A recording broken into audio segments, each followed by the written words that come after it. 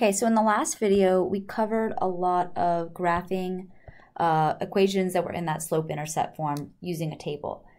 We didn't really cover any that had that were in that standard form. So here's an example of an equation in standard form. Now here again, we can pick numbers to plug in. Issue is that it's going to be up to us to pick numbers that are clever.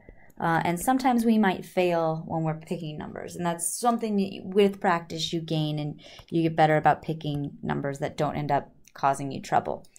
So always 0 is a good thing to start with.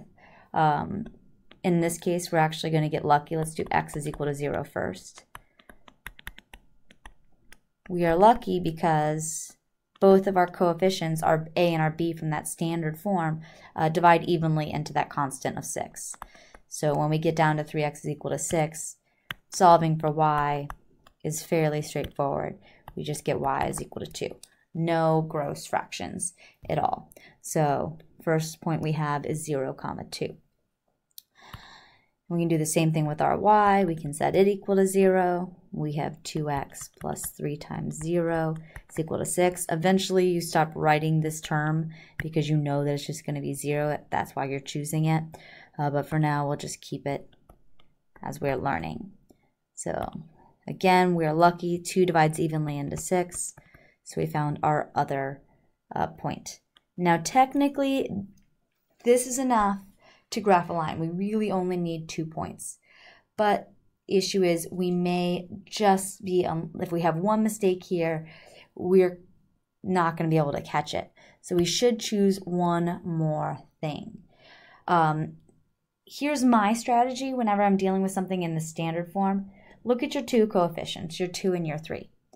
2 is going to be the easier one to work with. All you have to do is make sure that what's on the other side is even.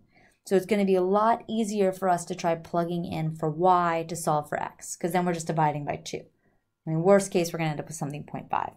So let's not be clever the first time we plug into y. Let's choose our second easiest number to work with. 0 is the easiest, 1 is the second easiest. So we plug in 1, we get 2x plus 3 times 1 is equal to 6. And when we go to solve this thing out, right now we should already be recognizing that bad things have happened. We have made ourselves a fraction or a decimal, and we don't necessarily want one. Now this is not terrible or bad. I'm still going to put this ordered pair. Remember, I did solve for x second, so that's going to go here in the x section, and we plugged in a y to get that. But I don't like having a fraction or a decimal in one of my 3 major points, especially not one of my 2. This is good enough to use as a check, but it's not the best. So hopefully, though, we kind of learned a lesson while we were working with this one. Our problem was here. Our 3 times 1 was odd, so when we subtracted it from the 6, this side, our right side, ended up being odd. If this was even, I wouldn't have gotten in any trouble. So if I wanted to maybe choose a different number and try it out, I would try something that makes my y term even, so that way when I subtract it, I'm still even on the other side. Again, this is the sort of thing that just takes practice to recognize and realize how to manipulate this so that you get pretty answers out. But if I try out 2, now we have 2x plus 6 is equal to 6. Oh no, this was a bad one to choose. It was already my answer here. Blarg. I'm just going to get x is equal to 0 again. All right, scratch it. Let's try something different. Let's do y is equal to, let's do something else, even 4. So 2x plus 3 times 4 is equal to 6. I could have done that too. I just would have gotten the exact same point I already got before, which was silly. So we got 2x plus 12 is equal to 6. And 2x is equal to negative 6. Which gives us x is equal to negative 3. All right, that's at least a new point. We can put that in there, 4, comma, negative 3. And now I have 4 points, which is 1 more than I really need. 2 more than I need, but enough to graph this beautiful thing. So we went all the way over to 4 for our x's, +2, and -3 for our y's. So that should be enough for me to plot all these points. So our first point was at 0 for the x's, 2 for the y's. Then we had a 3, 0.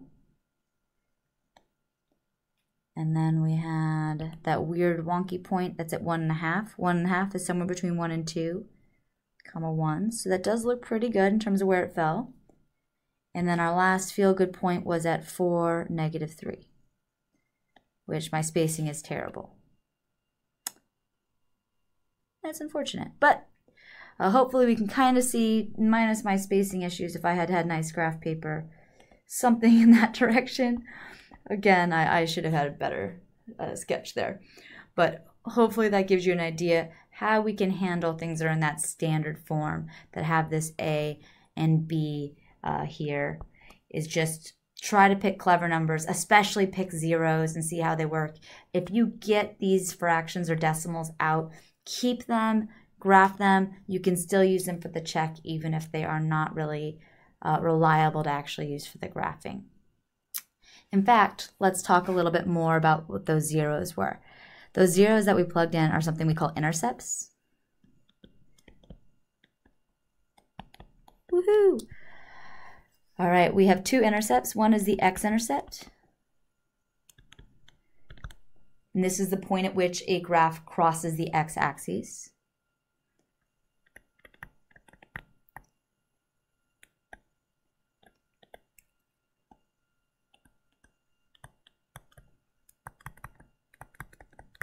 And the y-intercept is the same thing. We would just change this to y and this to y. So the point where the graph crosses the y-axis. So let me redraw a little less terribly that graph from before, a little more large. So here was our beautiful thing. We crossed at those 2 points. We had 0, 2 and 3, 0.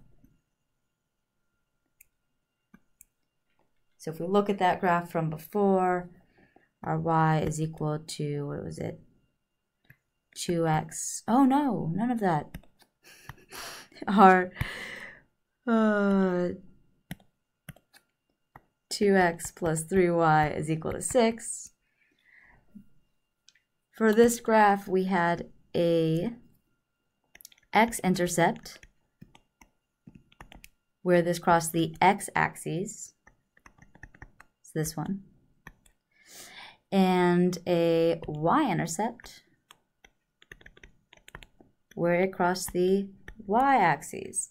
And I've had students who can't keep their y and their x straight who told me that this is how they remember their y-axis. It's the one that actually has a line that points down if you write your y's like that, but I never do.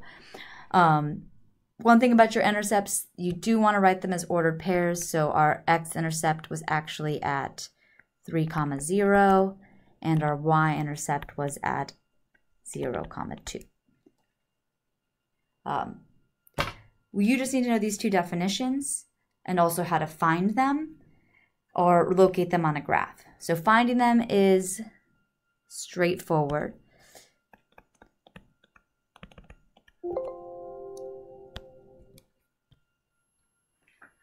This thing is plugged in, so I don't know why it did that pop-up. Finding our intercepts. And this is actually true for a lot of graphs and not just linear equations. To find your x-intercept, you're going to set y equal to 0 and solve for x. This is true because when your y is equal to 0, you haven't moved up or down, right? This is your y, up and down. So when y is 0, you are on the x-axis, and you're able to find that point where you cross it. So that's really what you're looking for with your intercepts. And then to find your y-intercept, you do the exact same thing, except you're setting x equal to 0, because you're saying, don't move right or left, just tell me how far up or down I need to go. And you're going to be solving for your y. So that's how you find intercepts. Finding intercepts, if they work out nice and evenly, is the easiest way to graph your equations that are in standard form. So I'll do one more example. If you already get it, you don't need to watch it. If you want to test it on your own, I say I'll write this down and then you pause, try it, and then check your work versus mine. So let's do one more example. Let's do 4x minus 2y is equal to 12. I'm going to ask you guys to find the intercepts and graph. So again, pause the video now, try this on your own if you're trying this out. So for our intercepts, we are just going to go ahead and plug 0 for both of them. So we got x equals 0. This is going to find our y-intercept. So 4 times 0 minus 2y is equal to 12. Negative 2y is equal to 12. Y is equal to negative 6. So we just found one intercept. This is 0, negative 6. This is our y-intercept. Okay, so 0, comma, negative 6. 1, 2, 3, 4, 5, 6. Imagine I actually had tick marks there. I wasn't lazy. And then to find your, to find the x-intercept, set y equal to 0. So 4x minus 2 times 0 is equal to 12. 4x is equal to 12. You're realizing hopefully now that me setting this equal to 0 and actually writing this out is silly. I can literally just kind of cover this up and then solve the resulting equation. In fact, that's normally what I do, and when I have a whiteboard and I can put my finger over it, I cover up the variable that I'm setting equal to 0, that whole term. So when we finish this, we get x equals 3, and then we have our x-intercept. So 1, 2, 3. Again, I'm bad that I don't have my tick marks. And our graph is just going to be those two things connected. And we're done. So we got our two intercepts and we got our graph. That is a second way to graph a line.